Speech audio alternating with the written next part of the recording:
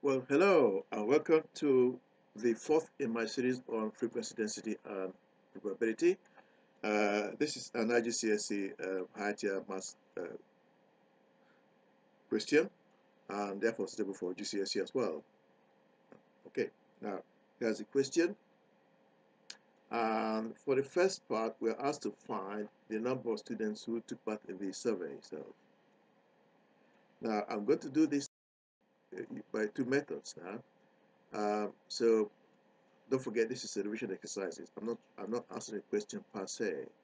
So I'm going to take a bit longer than you do in an actual exam question. Now for this section, I'm going to be using two methods. It's up to you which method you use. Now what I've done is to delineate these things into unit area. So that's one unit area, and that's one unit area. So one unit area is 5.5 by 5 of this small area squares there. Okay, so for this section, we are told that there are 35 students who travel to school between 30 and 40 minutes there. So in this section, there are 14 unit areas. So if you divide 35 by 14, you end up with 2.5 unit areas. Now that's saying to us one unit area is equivalent to 2.5 students. Now that being the case, for this section, which we have 12 unit areas, the number of students will be 12 times 2.5, and that's 30 students. Now in this area where we have 32 unit areas, the number of students will be 32 times 2.5, and that gives us a figure of 80 students. We already know the number of students in this section. Now this section presents a bit of a challenge here. So over here we've got 6, below the green line we've got 6 unit areas there. And between the green lines, we have 60 of these small squares. Okay, and if we divide 60 by 2.5, that will give us if you divide 50 by 60 by 25, we end up with 2.4 unit areas in this section here between the green lines. So altogether, for the 40 to 70 time interval, we got 8.4 unit areas. And if we multiply 8.4 by 2.5, we end up with 21 students. So now altogether now we have 30 plus 80 plus 35 plus 21 students. That gives us a figure of 106 students there. Now the second method is to use the frequency density method. We know that frequency density is, if you divide the frequency by the time interval, that's the frequency density. So for this section here, from there to there, the frequency density is 3.5. Okay, and if you divide it into 7 units, so to 7 sections there, each section is 0.5, so that's one section there, 0.5. Okay, so now that will help us to find the frequency density for all 4 intervals now. Right, so now we've got a frequency density filled up.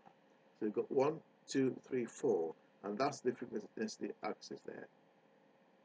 Okay, now note here that we've got 3.5 for the 35, for the 30 to 40 time interval there, so that's 3.5 there. Okay, now to check, for this section here, if you multiply 3, which is frequency density, by 10, the time interval, you should get 30, which confirms what we already got. Now in this section here, the frequency density is 4. If you multiply 4 by 20, you get 80. In this section, you already know. For this section here, if you multiply 0.7 by 30, you get 21 students there. So that confirms what you did using the first method. Okay, now moving on to subsection B, it says that one of these students is to be chosen at random. calculate the probability that this student took more than 30 minutes to travel to school. Right. Now we're looking for the number of students between 30 and 70 there. The probability that a student chosen will travel to school between 30 and 70 minutes there. And if we add 35 to 21, you end up with 56. If we now divide 56 by 166, we get 0.337, and that's the probability that the student picked at random will travel to school between 30 and 70 minutes there. Now moving on to third and final section. Now, on Tuesday, for this time interval 0 to 10, 8 fewer students took less than 10 minutes to travel to school. So in effect, for this section here, on Tuesday, 22 students traveled to school between 0 and 10 minutes on Tuesday. On Tuesday, there's no change in the number of students who travel to school between 10 and 30 minutes. On Tuesday, for this time interval of 30 to 40, 3 more students traveled to school within this time interval. So now got 38 there. For this time interval now, 5 fewer students travel to school in this time interval. So if we subtract 5 from 21, we get 16. Now if we add 22 to 80 to 38 to 16, we end up with 156 students. Okay. And then it says, calculate the probability that this student took more than 30 minutes to travel to school. So more than 30 minutes would be from there to there.